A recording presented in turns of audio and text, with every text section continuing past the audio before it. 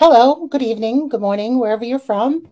I'm Morgane, and I'd like to welcome you to this chat of Coracle Live Books, Bards, and Ballads. And Coracle is brought to you by the Sisterhood of Avalon and is our online, ongoing educational platform.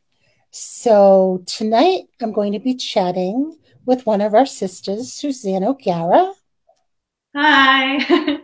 And this is going to be a really, really good conversation, I think. So I'm just going to dive right in because we have a lot to talk about. And I'm just going to start with asking Suzanne to give us, tell us a little bit about yourself.